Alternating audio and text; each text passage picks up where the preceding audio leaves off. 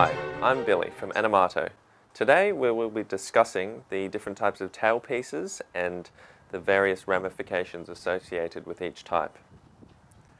Firstly, we have a wooden tailpiece here, and the main downside of these tailpieces is that the fine tuner mechanisms are quite large and heavy and cumbersome, which is undesirable as this surplus mass can interfere with the vibration of your instrument as you're playing with it.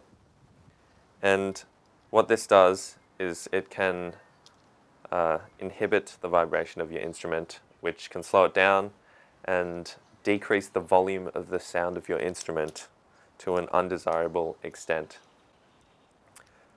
Secondly, these fine tuners alter the length of the string, and what they do is effectively they shorten the length of the string. I'll show you here when we put it next to another tailpiece on a full-size cello. The distance from the ball end of the string to the bridge is actually shortened by slightly more than 10 millimeters, almost 15 millimeters. The international standard for the distance between the string, end of the string on the tailpiece end, and the bridge is supposed to be 1/6 of the vibrating string length, which is the length of the string from the bridge to the nut. This can alter the sound of your instrument in an undesirable fashion. Next, we have an alloy or aluminium tailpiece.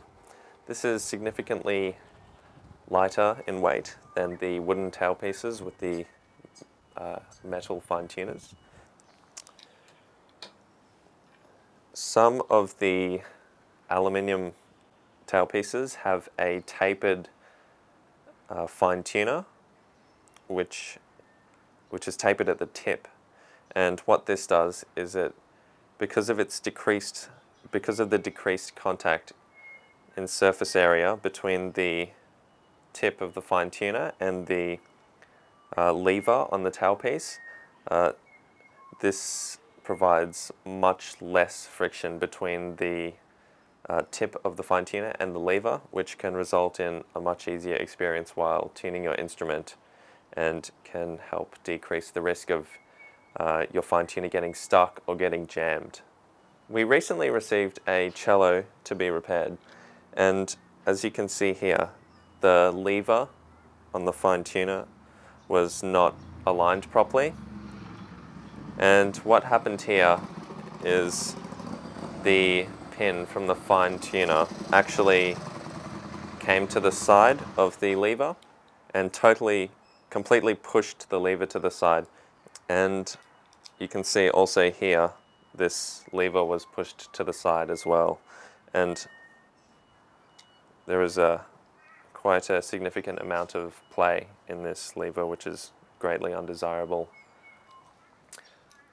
What happens here is as you're tuning your instrument, and as you tighten or loosen the fine tuner, there will be no effect on the pitch of your instrument, which is completely useless.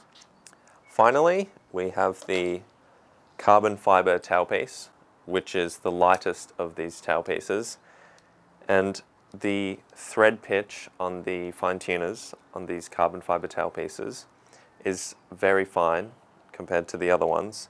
And what this allows you to do is it gives you maximum precision whilst tuning your instrument, because in these modern times, most strings are much more responsive to increases or decreases in tension.